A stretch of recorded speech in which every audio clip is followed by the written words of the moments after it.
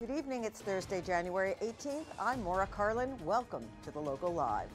We start with news from the schools. Faced with a surprise surge in enrollment, the Mamaroneck School District is taking steps to deal with potential overcrowding by studying options for the future, and they need your help. Parents of current students, they want you to fill out the email survey you received this week to let the district know about any future enrollees from your family. If your child's entering kindergarten in the fall, the district asks that you sign up as early as possible. Enrollment begins Monday, January 22nd. If you want to join a task force to study long-term options, attend a meeting on Wednesday, January 31st at the Homix Library, or watch a video, then apply.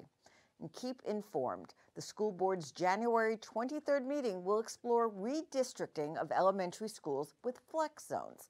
This option would keep current students and their siblings in their historic zone, but new students might be assigned to another school to relieve crowding.